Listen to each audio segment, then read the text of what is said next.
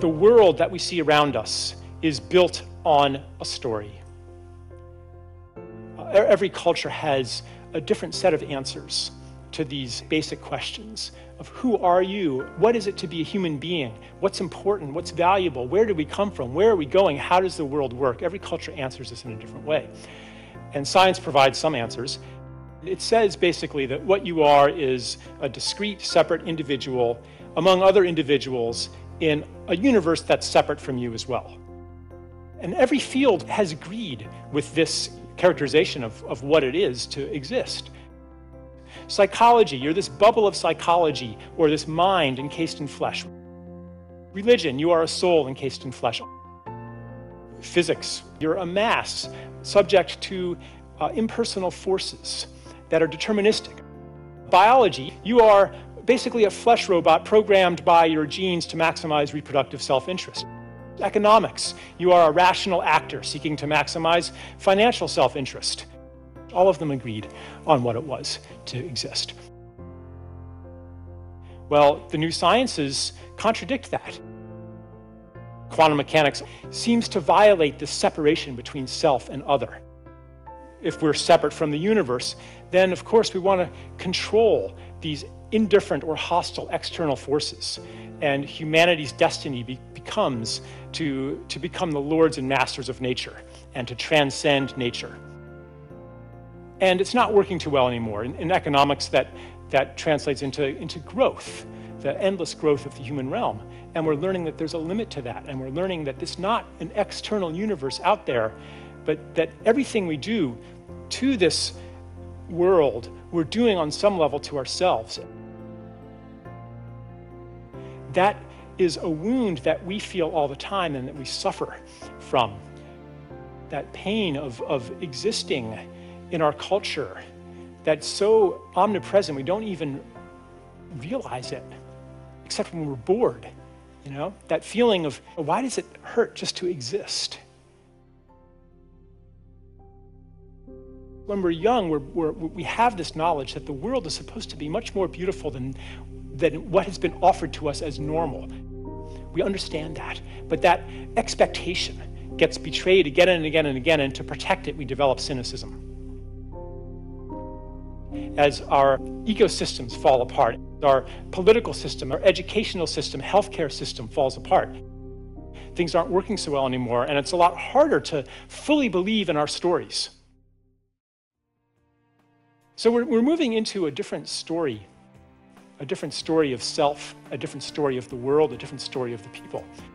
The self of interconnectedness, the self of inner beingness. One thing it means is that these tiny actions may have a significance beyond that we can understand. That logic of the heart that says, yeah, I know that this is a significant act, and I know that everything I do is significant, no longer contradicts the logic of the mind, which had been the logic of separation. And what effect could you, one tiny little being, have with the puny force available to you when the powers that be have so much more force at their disposal? Every act that comes from the understanding of interconnection, of inner being, is a spiritual act and also a political act. By acting from a different story, we disrupt the psychic substructure of our mythology, and we offer an alternative. This is something that's eminently practical. And any time that we give somebody an experience that doesn't fit into the old story, it weakens that old story. It disrupts it. It could be an act of generosity. It could be an act of forgiveness.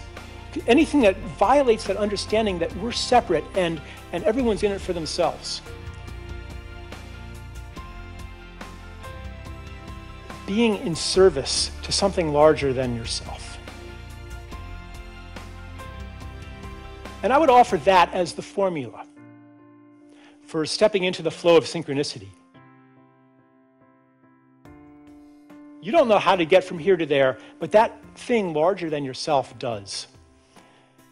And it arranges these synchronicities, being at the right place at the right time, being in flow. I think everyone's experienced that. And usually when you experience that, it's when your world is kind of falling apart and you're in the state of uncertainty, and then all things like start to flow and they start to work, right? And we can enter that state when we let go of the paradigm of control and bow into service to this thing larger than ourselves. And what is this thing?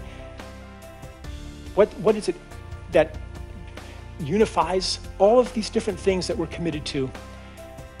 Let's call it the more beautiful world our heart knows is possible.